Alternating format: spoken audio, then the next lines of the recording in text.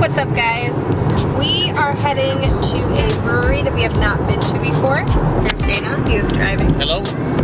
So we picked this up when we were at the Rockford Brewing Company. I don't know when that was, a couple months ago? Yeah, it was a couple of months ago. Which is kind of funny because we've been here for, next month will be 3 years living in Grand Rapids, and this is the first time we really ever had one of these bad boys. So basically this is the ale trail for Grand Rapids. Every time you go to one of the breweries, they put a stamp right here from the brewery, which is kind of cool. We're going to Elk Brewing Company. We've definitely tried their beers. There's a couple of their beers that I've had. The Blonde Express is a blonde coffee ale that I've had, and then there's also a stout that I've had. I don't know that you've had anything. Have you? I don't recall anything. Yeah. So anyway, we are checking them out. Most important thing though is food. We're both starving. We haven't eaten all day. So we checked their menu. It's like gastro pub style stuff, but so like burgers, that kind of thing. But it's in Comstock Park. It's about a 24-minute drive from where we live and about a 15-minute drive from downtown Grand Rapids. So we'll let you know how it goes when we get there. Yay, beer and food. So what was going on before we approached? What did we notice? That there's a Whitecaps game going on right now, which is pretty much across the street. Yeah, we're right across the street from the Fifth Third ballpark. Not only is it going on, but it's not going on yet. It's still in the preliminary stages of everyone's seating, so it's even busier. But that means it's a little bit slower here at the brewery. So here is kind of what the outside of the building looks like. This is the back half. They have their own parking lot though, which is really nice. Okay, so the beer has arrived. We have ESB Peanut Butter and Jelly Ale, which they decided to be corny and call it the PB&J Ale, which is kind of funny. And then there's the Dankalicious IPA, which is an interesting color for it being 7.6%. It's pretty crazy. And then there's the Strawberry Cream Soda and then the PB Porter. ESB? ESB. It's a surprise. But we don't really know what it is. No, we don't.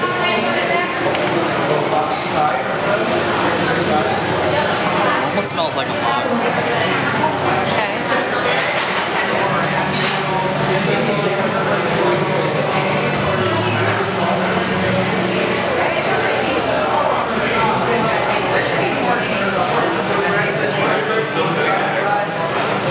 I don't know. What's the alcohol content on it? 6? Yeah. It's got a bit of a kick to it. This is the ESB.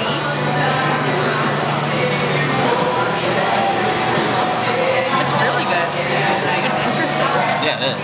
It almost tastes like it was like aged in a barrel or something like that. Fried mushrooms have arrived. Okay, this is the PB&J Ale. They're so clever. It's clever and lame at the same time.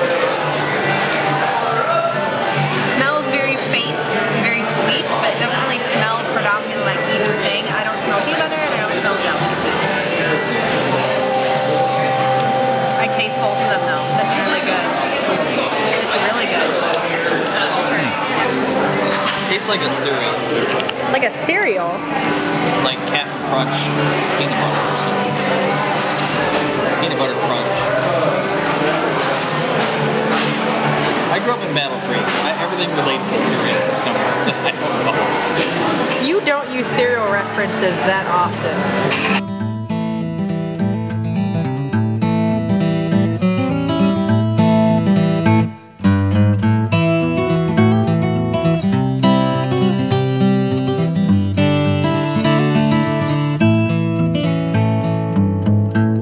A little bit bitter. Very nutty.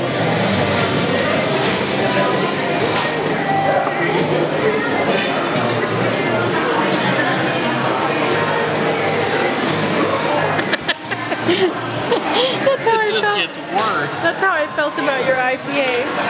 It just gets worse inside of my mouth. It's kind of awkward.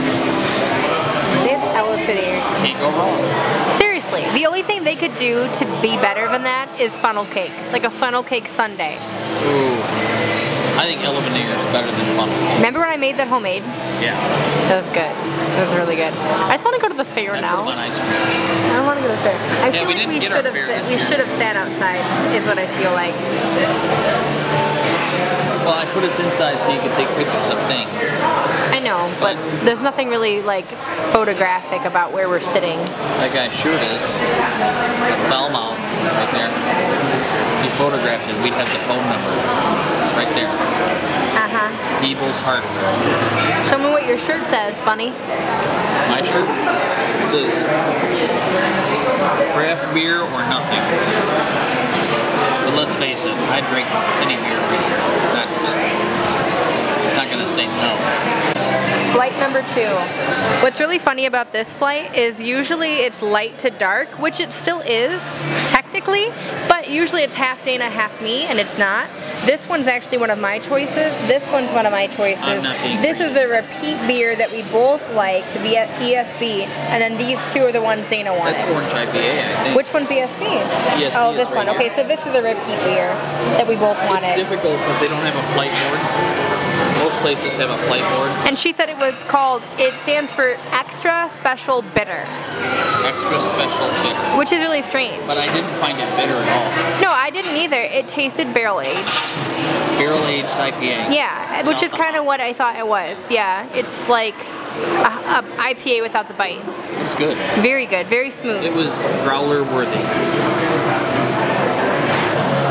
We have food. I got the Western burger. He got the Hawaiian burger, which is very adventurous for him. We're gonna dig in. No one wants to watch anyone eat messily, because I don't eat like a lady. Okay, how was your Hawaiian burger? We all want to know. It was incredible. It was like a Hawaiian pizza with a burger. I don't know about it. But better. I don't know. It's gone. Mine was very good, but it was the same as any other like Western barbecue style burger that you would have. Yeah, I think. But it was very good. It was very, very good. That's why I didn't order that. The food is delicious for sure. The fries are the best. You're having the ESB right now. Yes. How do you feel about it? Love this beer. Okay, so Dana's making me try this first, and I don't want to. It is the Citra Pale, 5%. Not exactly my color spectrum. I feel like it's just going to be fun and just me sticking my tongue out in a minute, so we'll see if that happens. Or, usually when I go to like be a beer stop and sniff the beer, I accidentally inhale it up my nostrils, and it's the worst thing ever for me. So don't drink your beer like that. Not terrible, but not great. I don't like it. It tastes like... I was waiting for the bitter beer face. I really was. It's not super bitter because it's a pale. But what I don't like is I'm not huge on beers with citrus in them, because I'm a stout and porter drinker. That's not really a taste or an element that's of that beer. So for that reason, not really my thing.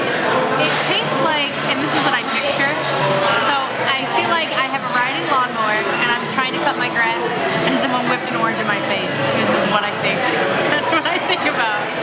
I'm just like trying to enjoy cutting my grass and then someone threw an orange at me. That's what this beer tastes like to me.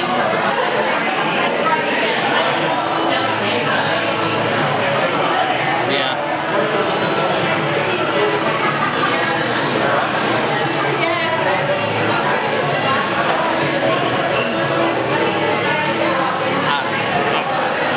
What? Not into it.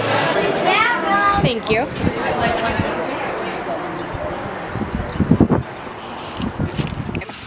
Whew. First impression of that brewery. It's great. Loved it. Really nice. Super local vibe still. That brewery has only been around for 3 years. This location opened up last September. So next month it'll be 1 year of this one being open. So there's a lot of things they haven't really gotten to yet. Like there's a mug club, but it's not a big emphasis. They have merchandise, but it's kind of on the walls or behind the bar. There really isn't like a gift shop like Founders has or Atwater or any of like the larger well-known breweries. They have their own shop, like a separate one. Like Bell's had their very, like actually a whole building devoted to that. So they're kind of getting there. They do have quite a lot of beers still on tap. They do. Beer was good. It was well made, decent prices, pretty competitive prices. The actual brewery itself is super nice. Like a lot of natural light comes right in. It's a beautiful area. It's kind of more of like a, I'd say like a little bit more rural because the outskirts of Grand Rapids tend to be a little bit more like farmy. Like there's just open fields and stuff in front of us for the most part. It's a gorgeous day, so it was really nice having the breeze come through. No bugs. It's pretty like the garage door effect. And yeah, they had like the, it was kind of industrial. It's not closed off, it's all garage doors that they peel open and stuff. It's really cool. And then you made a comment about how subtle the hunting theme was. Yeah, it's, you know, they could have, like, it's elk brewing, right? So they could have really overplayed the hunting theme. But they just kind of give nods to it everywhere in the building. There's nothing really overdone about the hunting theme. It's not like you walk in and see a dead, like a lodge. It's not lodgy. It's not lodgy or anything like that. There's no taxidermy on the wall. Everything is done in art form and not, you know, animals. It was like a modern rustic. So there was like a giant elk, but it was made out of like painted wire. So it was like more of an art installation, like very graphic, very modern. Painted rebar. It's really nice. And it's not overdone. A lot of times I think the lodge. But I kind of wanted it to be that way. I don't know. I didn't mind it. I think for the city that we're in, that theme would not have worked. And they did it well. They did a good job. I don't know. Playing on to the other end modern. Of the spectrum there. I don't know. I liked it the way that it was. No, I think because most breweries here in Grand Rapids, like I'd say pretty much all of them are industrial. They're very graphic, they're very like artistic, and they're industrial for the most part because it's an old city. It's also a very large city, and Grand Rapids never took a downfall economically like Detroit did. So a lot of our buildings are still intact as far as like stamped tin roofs, like ceilings, creaky old wood floors. Like most of these breweries used to be something else, like a furniture store or something along that line. So a lot of them have that kind of like vintage effect where it's the clash of old and new, so the industrial thing works. I think having it be kind of lodgy when it's on the outskirts would have been cool. A contrast, I think, would have been cool because there was literally nothing rustic. The only rustic thing is the antlers and their graphic and the fact that they do a wild game and beer festival. Beer was definitely the star of the show, just like it should be. And it's not like you go in and get your sampling of regular ales or IPAs or stouts or coffee stouts or oatmeal stouts these days. Everything here was really unique, like peanut butter and jelly and different strawberry cream takes on beer that you don't get in a lot of different places. So it was really unique and interesting. I loved it. Yeah, very good. All right, well, I think this concludes our video. Thanks for coming along for our brewery review and tour of Elk Brewing. And date night, don't forget. And date night. So thanks for being our third wheel. We appreciate it. Cheers and good night.